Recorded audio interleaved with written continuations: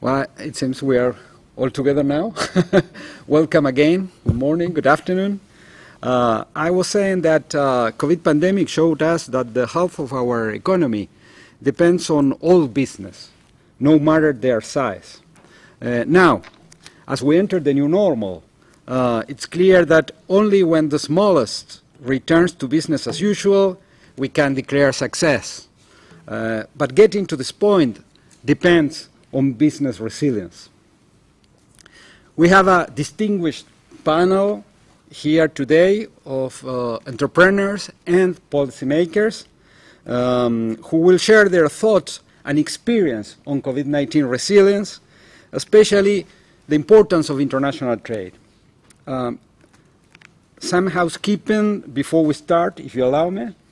For the first half of the session, I'm going to start today's conversation with some questions for each of our panelists. After this, I will turn the floor over to you, the audience, to ask questions of your own for the last part of our time together. Questions will be received through both the chat function of this virtual platform and as well as from all you here in the room. For those in the room, please write your questions on the paper provided and pass it to the facilitators, please. They will be around in the room. Separately, interpretation is available in both French and Spanish for all those listening to us. This event is also being recorded and will be made available at the end of the public forum. So, logistics aside, let me welcome Ms. Pamela Koch-Hamilton to provide us with some very insight, if I may say, introductory words. So, Pamela, floor is yours. Thank you so much, Ambassador. I'm really pleased to be here. Thanks for the invitation. Fellow panelists, distinguished guests, ladies and gentlemen. I'm honored to be here with you all today, and it's great to be back at the WTO Public Forum. And it's actually public. I see people, which is great. This is a space that brings voices outside of the WTO inside and gives them a platform to share their perspectives, their experiences, and their concerns. And their voice matters, and we will hear from them today from the MSMEs. This is why I'm especially pleased that we have turned our focus today to MSMEs and the impact of COVID-19. As we chart a path for recovery and resilience, we must remember our true north. I think the reason many of us entered the international trade field is that we wanted better for our communities. We wanted to fix global inequalities. We wanted enhanced economic opportunities for those in need. So as we come here today to discuss how we can enhance resilience for the future, I want us to have a clear picture of who we truly work for and what we strive for. I know I'm in good company when I say that MSMEs are the backbone of our global economy. They account for about 90% of businesses and over 60% of employment in most economies. Yet small businesses were among the hardest hit in the pandemic. The numbers tell a clear story. In our 2020 SME Competitiveness Outlook, we sought to determine the effects of the pandemic on small businesses. Firm-level surveys across regions showed that 60% of micro and 57% of small businesses were very negatively affected, compared with only 43% for large firms. The UND reports that in El Salvador, small businesses saw a 60% drop in sales in August 2020. In the United States, the World Economic Forum states over a third of small businesses are closed in 2021. Today, we're starting to see a rebound, with global exports in June up 35% year on year. There's some signs of recovery across most sectors. However, this only tells us part of the story. Financial institutions around the world warn that we are headed towards a K-shaped recovery. While many developed countries can entertain the idea of post-pandemic recovery, many developing countries are entering their third and fourth waves. Unfortunately, we found that size matters for resilience in the face of lingering challenges. It is predicted that technology-driven and large firms will see the greatest gains for recovery, while many small businesses will be slower to recover and jump back into the trade space. Make no mistake, an unequal recovery can and will exacerbate existing inequalities. We cannot afford to leave small businesses behind. How do we empower smaller firms, the very foundation of our global economy, to become more resilient in our global recovery? The vulnerabilities faced by MSMEs are multidimensional, and so we should approach our resilience building in the same manner. The future is being shaped by several competing trends and forces. We must grapple with the immediate threats of the prolonged COVID-19 pandemic, but we must also tackle the climate crisis. We also have to help businesses adapt to the changing trade space that is increasingly driven by digital technology, artificial intelligence, and e-commerce. I'd like to share how I believe we can address the factors to build long-lasting resilience for MSMEs. First, I'd like to go back to the importance of MSMEs having a voice in the international trade space. If we want to truly address the weaknesses of our trading systems, we must hear from those who are affected and take them seriously. Only when we truly listen can we respond. Our very own WTO informal working group on MSMEs, chaired by the very energetic and dynamic Ambassador Cancela, drew attention to this fact. MSMEs need a stronger voice in the WTO, but we need to go a step further. They need regulatory frameworks that provide support, access to market information, and make trade facilitation a priority. They also need increased access to finance and cross-border payments to ensure that their businesses can compete in a changing international market. We have pulled together recommendations to put in place the building blocks for firm resilience and a genuinely inclusive recovery. Secondly, I would like to draw attention to the existential threat of the climate crisis. Time is quickly running out to avoid irreversible damage due to climate change. With each passing year, the cost of adaptation continues to rise, and effects on our people and planet become more devastating. Increasingly, we not only have to prepare for harsh economic shocks, but for environmental ones as well. Taking an example from my home region of the Caribbean, small businesses saw sources of revenue wiped out due to the pandemic, but also valuable infrastructure damaged due to hurricanes. Attempts at business continuity become that much more difficult and costly for small businesses. Many simply do not have the financial means or know-how to adapt business operations quickly to become more climate resilient. Sustainability is more than just this year's latest buzzword. We must help small businesses to implement greener business practices through innovative financing mechanisms, affordable green technology, and training. Resilience to the climate crisis has a direct relationship to the bottom line of MSMEs. When businesses have these resources at their disposal, the positive effects are undeniable. I'm pleased to see Mechi Ama on this panel today, who is a testament to this fact. Her story of tenacity in the face of the pandemic is inspiring. Mechi started the cosmetic company, Black and Natural Cosmetics. The pandemic presented harsh challenges to her new business, and she needed to find a way to stay afloat. So she received coaching from the Yale community to help her brand her business at lower cost and gain organic certification to capture new consumers. In less than a year, Mechi saw her sales jump by almost 30%. And I want to just read something from the pamphlet she gave me earlier today. It says, "Here is beauty. Here is emotion. Here is our heritage. Here improves our self-confidence. It tells us who we are, where we have been, and where we are going." And I'm emotional about that because if you're a Black woman, you know the hair thing, right? you know the hair thing, yeah? We go from curly to straight to, yes. Anyway, the point is she deals with hair, but she not just only deals with hair, she deals with identity, and she deals with ownership, and all of that matters. So, I'm pleased to see Mechi on the panel today, who is a testament to the fact of intervention being not only about money, but about people. Her story of tenacity in the pandemic is admirable. Results like these can be replicated and scaled. As an international community, we can do much more to help small businesses to make this green transition successfully. Lastly, I'd like to speak on the fourth industrial revolution. We've heard before that digital is the future. The face of business has less to do with a brick and mortar location and more to do with web design. However, for many small firms in developing countries, the barriers to entry in the international e-commerce marketplace are too high.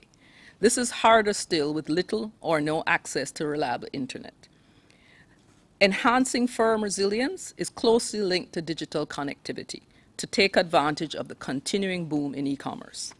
Through its Ecom Connect activities, ITC is fostering MSMEs' ability to make use of digital innovations such as new payment systems and logistics to trade online.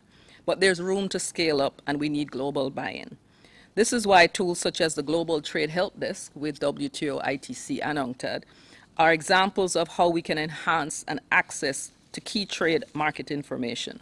Born out of this tripartite collaboration, we've also engaged with ICC national chambers, economic and trade ministries, and BSOs to help firms get access to the free digital tool.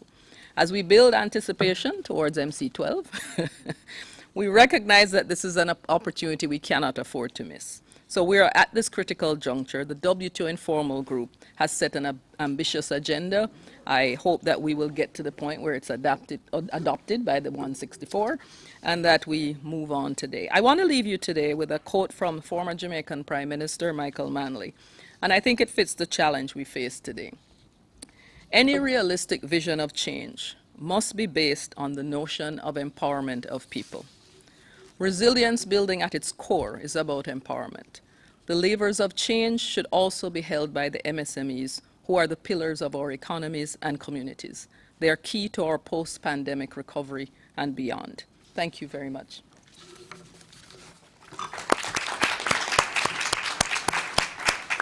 Thank you very much, Pamela, for your very important considerations on supporting MSMEs resilience and for your very inspiring words. These are key points as we continue to emerge from the pandemic and take these lessons forward with us into the future. So thank you very much again. And thank you for your kind words, by the way. Well, let me now introduce today's panel. With us today, we have Mrs. Michi Ama from Cameroon. She's the founder of Black and Natural Cosmetic, as was just introduced by Pamela. That's a hair product manufacturing company. We have also Mr. Seun Awolowo. He's the director of the Nigerian Export Promotion Council, which promotes non-oil export from Nigeria with a goal of diversifying the Nigerian economy. We have also Mrs. Riz Fernandez. She is virtual with us today.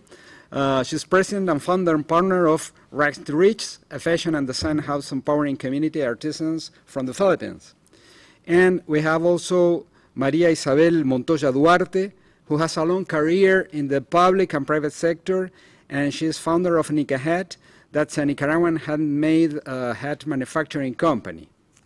And last but not least, we have Mrs. Rosa Whittaker.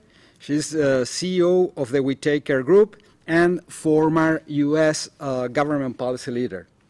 So welcome again to all of you. Let's start today's discussions with you, Mrs. Ama. Black and Natural was particularly impacted by the COVID crisis. And you noted you were unable to buy raw materials from China and Nigeria. So given the challenges you experienced, can you tell us in 3-5 minutes whether the pandemic has changed the way you use trade for your business? The floor is yours, ma'am. Okay. Hello, everyone. Ladies and gentlemen, I would like to thank you once more for inviting me for such a wonderful opportunity to talk about myself, my business, and my experiences. Accept greetings from Cameroon and from my team, Black and Natural. So, yes, the pandemic affected my business operations seriously. You know, we're not only faced with the pandemic, we're equally faced with internal conflict. So the business was struggling with both the internal conflict and the pandemic. So it was really challenging for us. Our productions went down, our sales went down. And for once, I was really afraid that my business was going to shut down. So I started thinking, what can I do? What can I do? What can I do? The very first thing, I diversified. So I decided to open a beauty salon where we practice social distancing measures. We gave priority to customers who booked on appointments. We encouraged the public to book on appointments.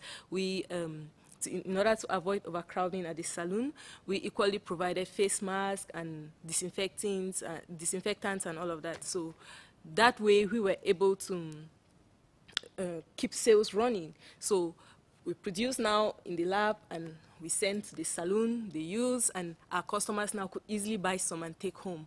Equally, we were able to, initially we used to source from Nigeria for raw materials, but with the pandemic, Nigeria was under lockdown, so it was almost impossible to get them. Do we stop producing? No. We had to look for another alternative. So we started looking for alternative raw materials locally in Cameroon. Well, at first it was a little difficult with the research, but subsequently we got on our feet in order not to compromise the quality, because we are trying to keep it 100% natural. We finally decided to source for local raw materials to be able to stay in production. And equally, we used to buy bottles from China. It's way cheaper. It's really, really cheaper buying from China. So we now had to start seeing other means through which we could package. For example, we used to produce liquid shampoo. Now we started producing shampoo and conditioner bars, which not only help us to save the environment from plastics, but equally it cut our production costs. So with the lockdown and with the conflict, a lot of people in my community were now glued to their phones. A lot of youths were using TikTok, were using Instagram, Facebook, WhatsApp. So we had to engage online. Maybe that's how we directly meet our customers. So we had to do a lot of short stories, short videos to engage our customers in order to keep them coming back to us.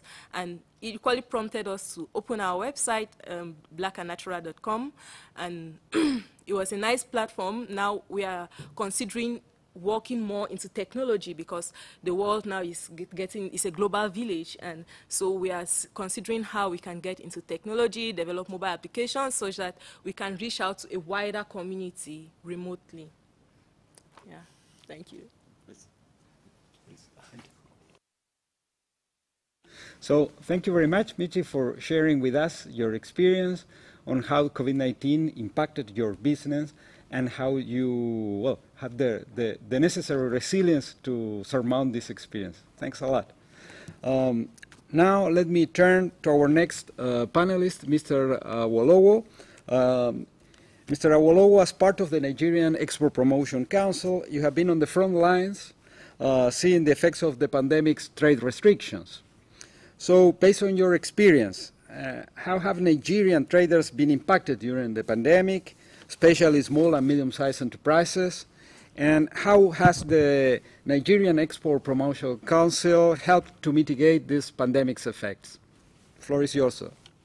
Thank you very much, Ambassador. Let me start by thanking WTO for inviting us to the public forum.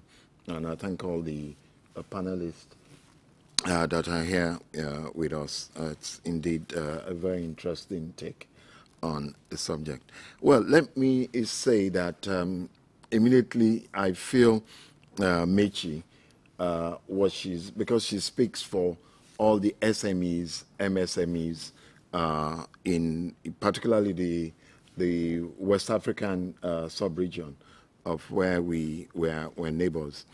So our story is the same story that I'm hearing all the time from many of our SMEs.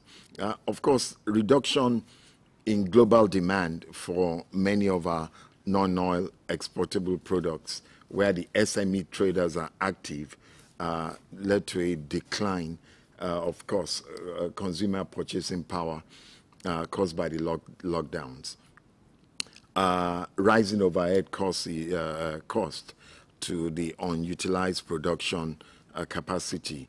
It created more debts for SMEs and MSMEs. They had to lay off workers.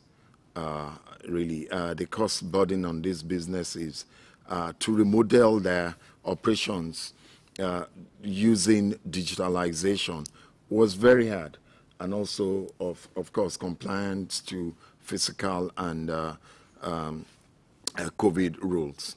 So we had a case of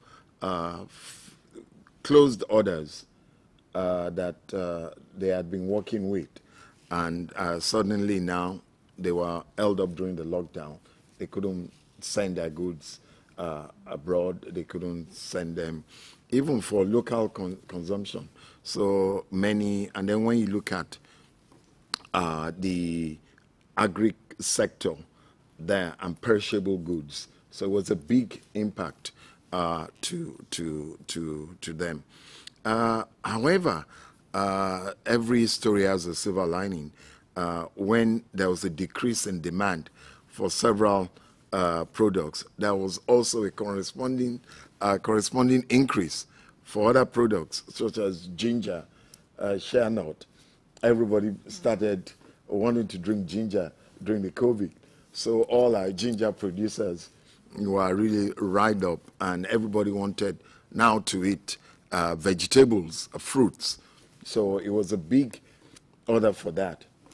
So then we had to now help many of our SMEs by freighting many of these goods rather than shipment, because that was too far. So we had to get the government to open that part of the cargo airport for us, even during the lockdown, because we made a case that we really needed this to go through. And again, we had signed a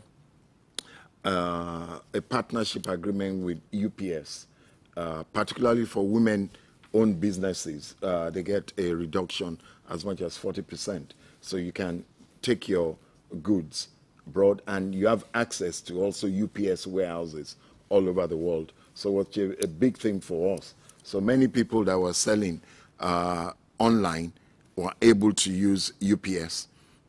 Women-owned businesses, of course, were able to use UPS to move many of their products. So that helped quite a lot. The opening up the economy was such a big deal, and the most important thing under the Nigerian Economic Sustainability Plan was how to save jobs and create new jobs. And that was the specific order of our president, which led to our new hashtag save jobs, create jobs. So he was particularly interested in how do we help these companies bring back the jobs, because it's easy if to save the jobs that already have been created than trying to create new jobs. So save these ones and then help them to create new jobs. So that's the focus of what we are looking at. We're running a massive grant program in Nigeria now to help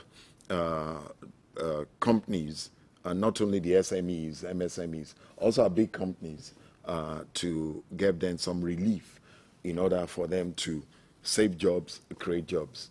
So, and we're really focusing on the whole export ecosystem to revamp it and get ready for business. As you know, Nigeria is an oil exporting economy, and with the way everything is going now, I keep telling people, if we don't find another use for our oil, maybe if we mix it with honey or sesame seed and start drinking it, we're not going to be able to do anything with the oil anymore, the way oil is going. So the focus is on non-oil exports, and that is where the variety of majority of our SMEs, MSMEs are trading. That's why they're creating jobs. That's why they're saving jobs. So that is the focus of us right now. We realize we need to turn the Nigerian economy into a non-oil exporting economy, and that is what we're focused on right now. Thank you. Thank you very much for your very interesting insights, I have to say. Thanks a lot. Let me now introduce our next panelist, Mrs. Fernandez-Ruiz, who is joining us virtually. Mrs. Fernandez-Ruiz, you noted that R2R's supply chain and demand were significantly affected by COVID. However, you managed to pivot manufacturing to other products in demand like PPE. So besides redirecting R2R's production, were there other strategies you employed that helped you to weather the pandemic? For example, increasing e-commerce or diversifying your inputs or markets? Please, the floor is yours.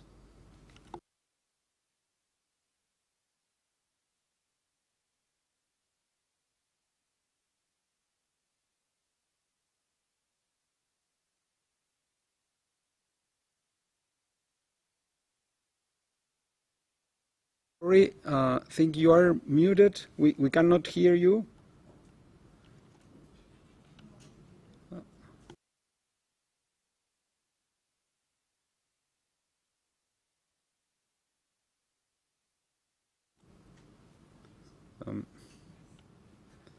No, we cannot hear. Just give us some minute.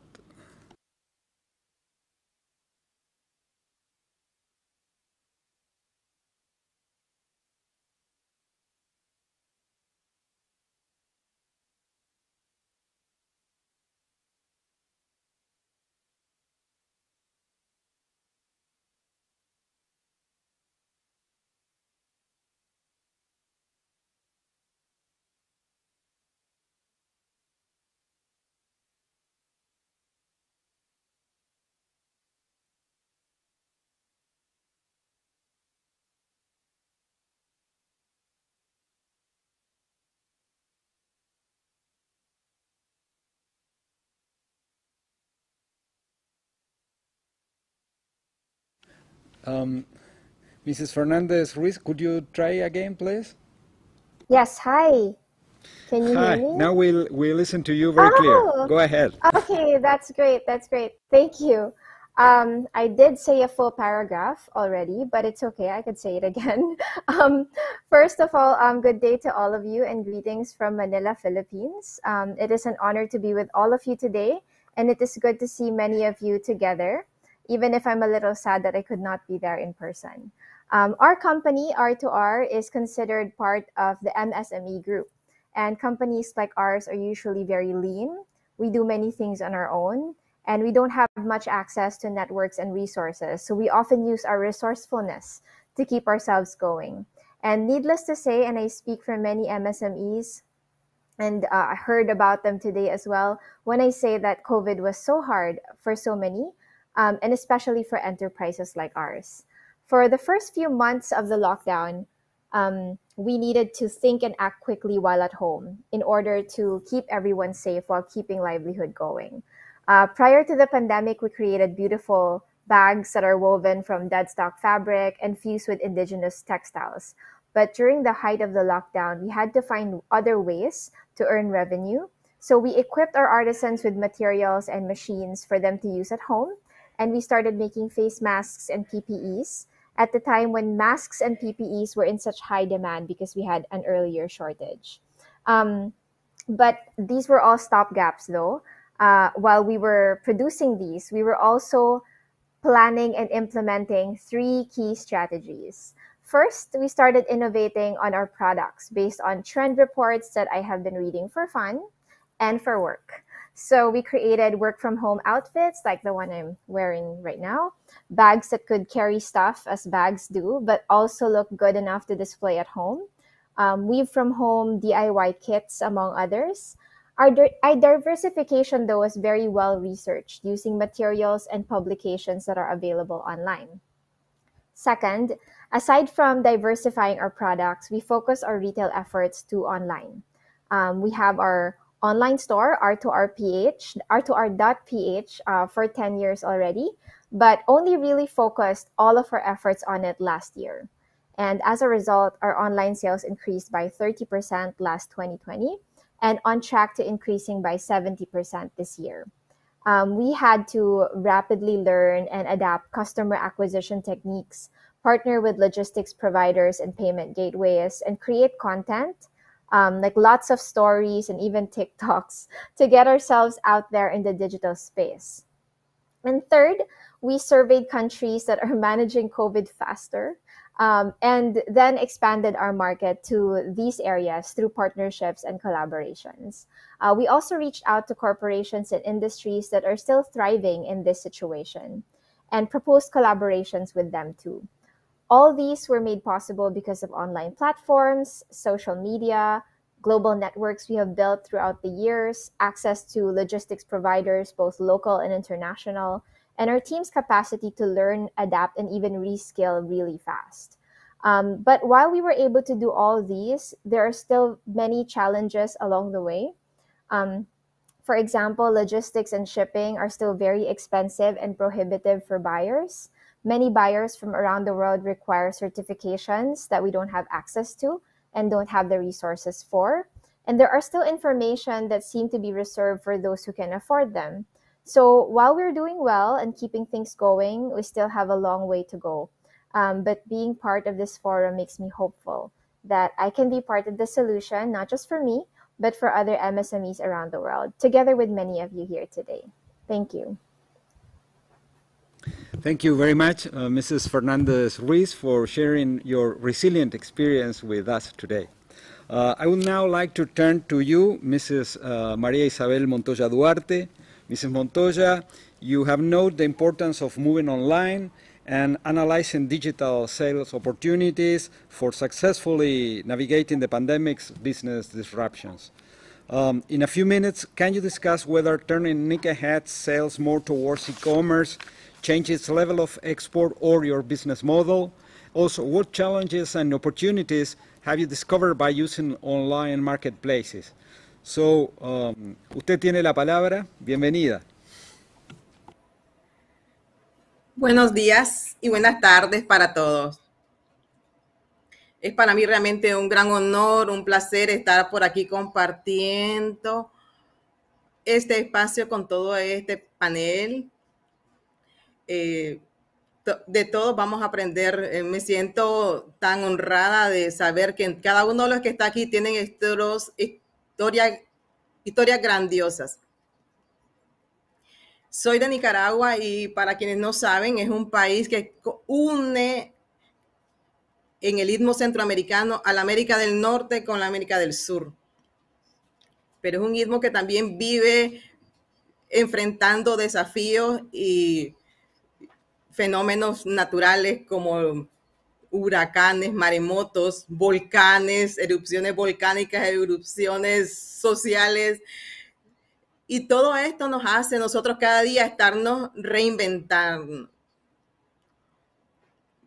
Justamente cuando la pandemia nos llegó, ya estábamos saliendo de una crisis y estábamos siendo asistidos para saber enfrentar esa crisis. Creo que esa fue la parte que nos permitió sobrevivir de alguna manera. Porque en el caso específico de mi marca, de mi negocio,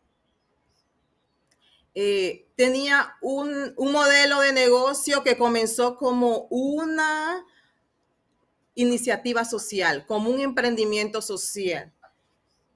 Y desde ese momento trabajamos con artesanas, mujeres que viven en comunidades rurales y que trabajan desde sus casas. Entonces, cuando la pandemia llegó, no tuvimos que mover a nadie ni despedir a nadie. O sea, eso, en resumen, los costos operativos no se nos vieron tan afectados. Sin embargo, nos estábamos preparando para exportar. Estábamos emocionados porque ya íbamos a exportar. Y lamentablemente todo se nos vino abajo. Y todo el trabajo que habíamos hecho nos hizo sentir que, bueno, perdimos en un momento el tiempo y creímos, ok, ¿qué va a pasar ahora? Y las mujeres no dejaban de trabajar porque siempre estaban trabajando desde su casa. ¿Qué voy a hacer ahora con tanto producto? Más bien.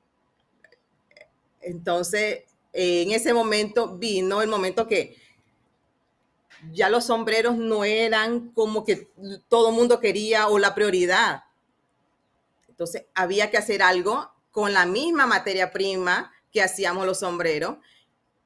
Y es ahí donde entra en función la formación que habíamos tenido a través de ITC, donde nos permitían identificar aquellas grandes fortalezas de nuestro producto que venía desde una comunidad que le daba un 100% de hecho en nuestro país. O sea, no dependíamos también de la importación de materia prima, que también era una ventaja. Pero estábamos ya, digamos, más bien sobreestoqueándonos, llenándonos. Y vimos que sí había que reinventarnos, porque no les podía decir a las mujeres, dejen de trabajar. Más bien era hasta una terapia por la situación que estábamos viviendo. Y empezamos entonces a ver qué podía hacer con unas amigas. Creamos un colectivo que le llamamos Nica Artesana, creando redes con valor y buscando una solución, porque les decía yo a ellas, ¿qué voy a hacer ahora con este producto? No se puede exportar. Y fue así como empezamos a buscar otros puntos de venta a nivel local, pero haciendo uso de las herramientas tecnológicas del e-commerce para promocionar estos nuevos productos que estábamos creando y que fueron pensados en el confinamiento. O sea, la gente está en su casa, quiere ordenar sus cosas, quiere improvisar una oficina, está cocinando para su familia, va a ocupar cosas que quiere y no va a poder importar. Entonces nosotros tenemos que dar la solución. Y de esa forma fue como empezamos a volver a los canales que teníamos establecidos, los que quedaron abiertos, porque algunos cerraron. Y empezamos a ofrecer este producto y a venderles la idea. Lo bueno es que ya en estos canales ellos ya estaban identificados con nuestros valores, con nuestro ADN. Entonces había química con ese canal. O sea, y si hay química, hay negocio, hay business. Entonces, era a nivel local. Eso nos permitió sobrevivir. Pero teníamos siempre el problema de que queríamos exportar. ¿Y qué pasó? Todo se disparó. O sea, todos los fletes se dispararon. Entonces hemos estado hasta hoy activos, sobreviviendo y creciendo gracias al e-commerce social y local. Es una forma de hacer uso de la herramienta para educar al comprador. Decirle al comprador, mira, este producto está siendo hecho a mano, tiene un valor histórico, cultural. Este equipo de trabajo, estas mujeres están sintiéndose empoderadas, están teniendo independencia económica, están dando salud y educación a sus hijos a través de estos ingresos. Todo esto nos permitió mantenernos en el mercado. Seguimos haciendo negocio, lo estamos haciendo de forma local y seguimos dando la esperanza y confiando en que la pandemia va a pasar. Tiene que pasar. El hombre ha tenido la capacidad de superar muchos más obstáculos y lo vamos a hacer. Pero entonces tenemos que estar siempre activos y pensando en que viene un futuro mejor. Entonces tenemos que estar preparados para eso. Muy bien, muchas gracias, señora Montoya, por compartir su experiencia con nosotros, que nos muestra una vez más cómo el comercio electrónico fue una herramienta de sobrevivencia para muchas micro, pequeñas y medianas empresas. Muchas gracias. Last but by no means least, let me turn now to you, Mrs. Whittaker. Based on your extensive trade experience, how can international trade support business resilience, and how can we best support this tool so that it remains available even for the next crisis? Please, the floor is yours. Thank you so much, and I'm very pleased to be here. Let me just say, Ambassador Cancela, I think a very important step has been taken this morning. And that is the recognition that we're really dealing with a bimodal business resilience issue. I believe that the strong will continue to innovate and they will get stronger, even in a pandemic. They will be fine. We should not measure progress by the strength of the strongest, but by the progress of the marginalized. And that recognition has been very encouraging.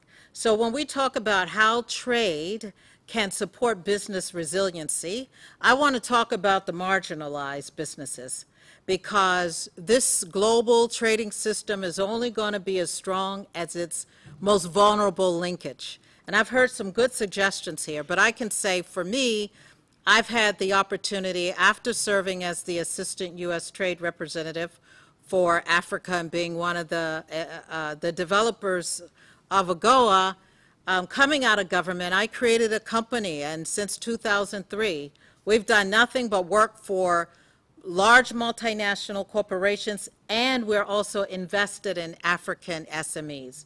And in those large companies that we've worked with, we have worked with them specifically in Africa, and they come to us when they want to do well and do good and incorporate micro and small enterprises into their supply chain. And so what I want to say, it just takes some intentionality. Companies that are committed to doing it. But if you want to be resilient in trade, I think one of the best ways is to get those companies, I'm talking about those that are economically vulnerable, into global value chains. And I know that that can be done. I've seen it done at the micro level. So let me just give you just a few examples so we can move on. We're looking at a situation where African companies represent 2% of global value chains. It hasn't even moved. It's been running in place. Whereas Asia Pacific, they have 15%. And so we had to challenge. I look at a company like SAB Miller. Now, many of you who know me know I've never drank beer. I'm one of the few people in the world, I've never tasted alcohol for a number of reasons. But I was so excited about SAB Miller. They wanted to create, and they did indeed, create a new beer line with 100% local content in Africa. And they did that because they learned in East Africa, people were, communities of vulnerable people, they were using the acid from the batteries to make the homemade brew to boost the alcohol content because they couldn't afford a regular beer. So what SAB Miller did is not only did they do a safe drinking campaign with the bar, but they created a new beer with barley and different things, and they were committed. And I watched and was a part of how they work with smaller farmer groups. They had to be very intentional, and that's about showing this is our supply chain, they worked with development organizations. So many of the NGOs in this that are part of this aid industrial complex are not helping these micro enterprises. because they are too divorced from them and they have too much overhead. They need to be on the ground, as Ambassador Coke Hamilton said. And so they got with them and they opened up their supply chain and they created that beer that created so many jobs, supported so many enterprises. I've seen its work. So I'm a big believer in being intentional. We worked for Starbucks, was one of our clients. Not only did we help them increase their sourcing of the primary and raw materials of coffee in Africa, we looked at other ways to do it. They opened up a farmer supply training center so that they could better coordinate the supplies on the ground. We had to look at why were not more countries qualifying, because we can't expect these companies to be development agencies. Why were they not qualifying to get into the supply chain? Because nobody was organizing the supplies on the ground. You know, we had a situation where you had coffee, bad coffee mixed with good coffee beans. Nobody organized that supply. So when I hear countries talking about, you know, we want to move up the value chain, who's going to organize the supply in the ground? You cannot get into the value chain unless somebody's going to play that role organizing. And we brought in stakeholders in one country just to do that. And Starbucks was able to go in there and source that coffee. We said, what are your qualifications? And we saw that. And we also saw, because generally we're dealing at the highest level in these companies, Howard Schultz himself, he started a program, a branding, where they branded African enterprises, their products in all of their stores. So from music to arts and crafts, which just spurred a whole. We're talking about like ripples of hopes that created waves. And I saw it, so I believe in it. And I also saw where it didn't work. We were working with a group of organic cooperatives, promising group, because I'm looking at the data. The organic market is burgeoning, multi-billion-dollar market. And if you're landlocked, you should be thinking about organic because you're going to get a 20% toss-up. And they had all kind of problems. They had the problems you were talking about. Who was going to certify them? That was a big problem. We took them to a trade show. Whole Foods knocked on the door of Whole Foods. Whole Foods said, we love this. We'll take all they can produce. You know why they couldn't get in? They couldn't get in because they couldn't afford the certification. And I'm like, what body? How come these NGOs that's getting all this development money I don't believe is even much of it is hitting the ground in Africa, why can't they certify? Why can't they? And then we had one group, we said at least we can get them in for their dried pineapples, dry fruit. They couldn't get in because the moisture content was off. So with all of that development aid, and let me just tell you, development aid to Africa was $800 billion in 10 years. 10 years. We couldn't find a moisturizing machine. Who would pay for that? It was like about $5,000, $6,000. The government didn't have anything. This didn't have this one. You got to fill out. We are dealing with women who had to use their thumbs and fingers to sign documents, and nobody could help them get certified, but they knew their product. So these are the kind of things that I think that I've seen the evidence. Trade can make them more resilient, but we have to be intentional about getting them in the game, and we have to understand that they're not registering. Even when you talk about MSME, globally that means $100,000 a year or below. A lot of businesses are not saying, that is not most of the businesses in Africa. You may as well say $1 billion or below, because they don't see themselves in that. They're in the informal sector. So first we need to really probably tweak that definition and really include those in the formal sector. And I can tell you, I've seen it, we've been on the front line of it. You can incorporate them into global value chains with very committed partners and stakeholders. Thank you very much, Mrs. Whittaker, for your very thoughtful comments and for sharing with us these experiences that, well, speak a lot by themselves. Thanks a lot. Well, I'm afraid that we are running out of time now, but we have another extra 10-15 minutes, right? So I want to open the session up to a discussion now with our panelists. I have some more questions myself, but I would also like to remind our audience that they are welcome to pose questions either here in the room or where they may be listening to this virtually. As a reminder, please submit your questions via the chat function for those with us virtually, or for those here in person, please write your question on the paper provided and pass it to the nearest facilitator. So, let me start with one question to our panelists. Given its importance in providing business with options for new markets or inputs or creating avenues for resilience when regular business is disrupted, how can trade be made more accessible to businesses of all size and resources? So maybe we start with Mechi, please. Okay, thank you. Thank you. So I will start by giving statistics from Cameroon. Our current GDP stands at approximately $39 billion, and approximately 51% comes from the informal sector. So just like Mrs. Whittaker said, it's the informal sector, those small businesses on the ground level, that keeps the economy running.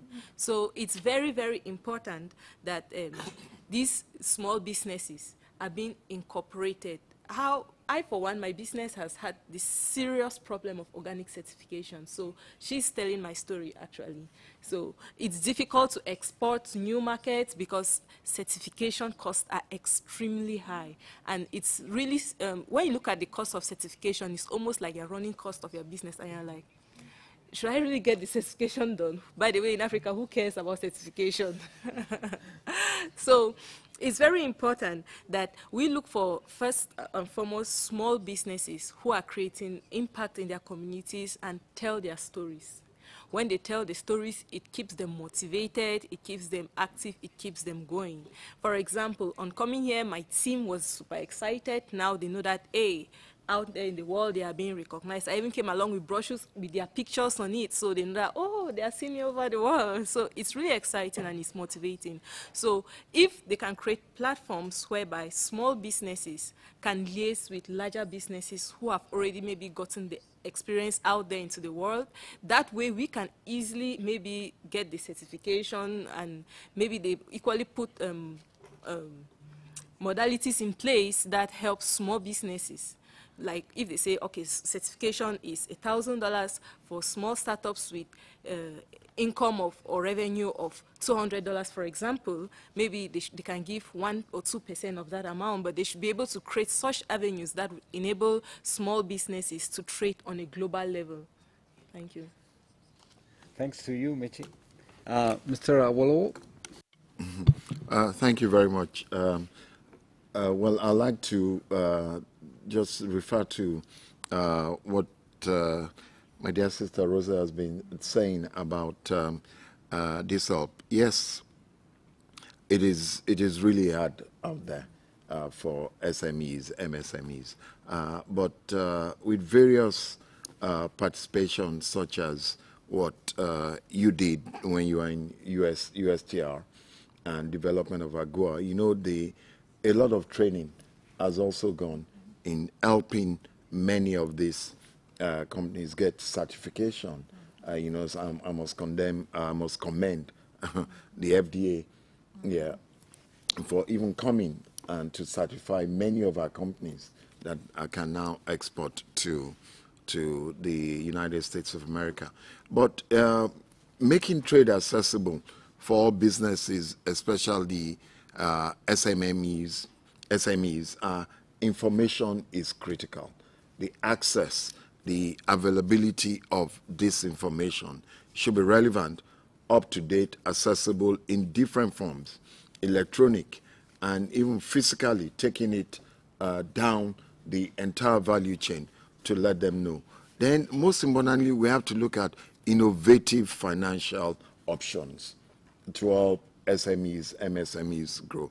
Yeah, payment systems for us in Africa. How do you move money across even the region, the West African sub-region? It's difficult. How do you move money, especially now move money to Egypt? So we must really look at these new options of payment options. And Ambassador, that's where you must come in. I've listened to you over the years on trade, and this is really critical for us, how to get this. Then, of course, many create more opportunities for SMEs, MSMEs to be able to display their goods virtually and through the various trade fairs. The USTR were the ones that really recommended to us in Nigeria that, look, enough of trade fairs, look for buyers fairs. You have to go to where the buyers come. Because you go to trade fair, I take Mechi, and I take her products, and people come to take pictures, and that's it. Yeah, because there are no buyers there. So you want to get the buyers from Saks, the buyers from Walmart. You need them in that room to connect our SMEs, and then continuous training and capacity development of exporters and aspiring exporters is really going to be key. And now online product trading platforms are going to be important in the future. And I think we really have to take innovation, digitalization as our partners on this task. Let me thank the International Trade Center for the work we've been doing with them. I say the ITC is the mothership, using the Star Wars analogy there, the mothership of all trade promotion agencies all over the world. We key into them. And using their trade tools, we're able to know, what goods are trading all over the world, on a daily updated basis. So you can now know that, look, you need to stop producing this and start producing this. COVID taught us, as I think it was Maria that was saying, on fashion, they started producing masks. We did that as well. All our fashion companies, mostly women-owned businesses, we turned them to, before the masks started coming in donations from all over the world, they had to sew all these masks because, nobody was going for parties anyway. We love parties in Nigeria. I'm sure, Rosa, you know that. You've been to a few of our parties. So, but there was no parties going on, lockdown. So they started doing masks, and we got government to support and buy for them. So to create that initial money, economic survival for them, which was good. By the time the cheap masks also came, we had other factories in Nigeria who could do the same kind of Chinese and Taiwan masks that were coming in. So these are all the things we really need to do for our SMEs, MSMEs, to continue to build resilience so we can survive.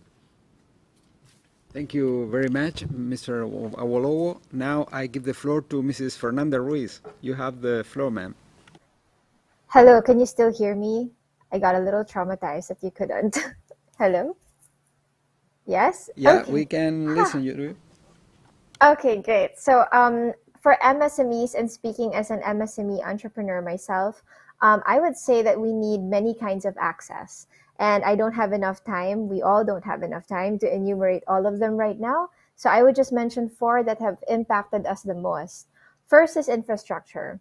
Because even if we try to onboard more entrepreneurs to go online, that would be very hard without internet access in the first place. So for our artisans, for example, we were able to really teach them how to use different messaging platforms so that we could talk to each other. But if the signal in their area is very weak, it's still very hard to communicate. Second is access to materials and tools that will help MSMEs reach customers outside of their locations. So these materials and tools include subsidized or sponsored certifications. I've heard certifications so many times this afternoon, and we felt that so much a few months ago when we were required certifications that were very expensive, or sponsored and subsidized trend reports. These materials and tools can help more MSMEs adapt sustainability practices as well that can contribute to the economy but also positively contribute to our SDGs. Third is access to networks that can foster collaborations and business partnerships for MSMEs. We have a lot of these networks for bigger or more high-profile companies, but MSMEs do not have significant representation in many of these networks. And fourth is access to platforms like the one that we have access to right now. If we can have a bigger group of MSMEs in this forum, I would be very happy to volunteer in some capacity to make that happen. But essentially, as what Ms. Whitaker mentioned earlier, all the initiatives need to be intentional because long-term success, they don't happen by accident. Thank you very much. Mrs. Montoya, you have the floor. Adelante, por favor. Muchísimas gracias. Coincido con varios de los puntos que han dicho los participantes, mis compañeros acá. No quiero repetir más de algunos y quiero sí enfatizar en algo que me parece a mí que ha sido clave. Creo que la formación y la educación a los distintos sectores de las MIPYME es fundamental para crear y fortalecer la resiliencia. Me parece a mí que yo estoy hoy aquí porque fui beneficiaria de una articulación entre distintos organismos internacionales y nacionales. Está ITC, está, APEN, están varios organismos, incluyendo la cooperación suiza, que nos ha venido siguiendo. Y quiero aprovechar este momento también para agradecerlo. Entonces, una cosa elemental y donde deben destinar recursos es en la formación. Porque la mayoría de las MIPYME, como bien lo han dicho, están todavía en el sector informal y muchas veces es porque no tienen los recursos para hacerlo, pero tienen el potencial para crear productos, beneficios, empleo. Y ya lo hemos dicho también, los números están ahí. Más del 90% de las empresas mundiales son MIPYME. Entonces, si estamos diciendo eso, es porque a ellos tenemos que dirigirnos, o tienen que dirigirse. Pues soy MIPYME todavía, pero aspiro a crecer. Otro punto para mí elemental y que creo que es donde se pueden destinar recursos en este momento, porque es lo que está vigente, es garantizar la accesibilidad a la vacunación para todos los sectores. En mi país, más de 600 familias son artesanas y quizás solo un 10% ha tenido acceso a la vacuna. Interrumpa, pero le agradecería si puede ir redondeando la intervención porque tenemos que dejar la sala en breve. Gracias. Gracias, señor embajador.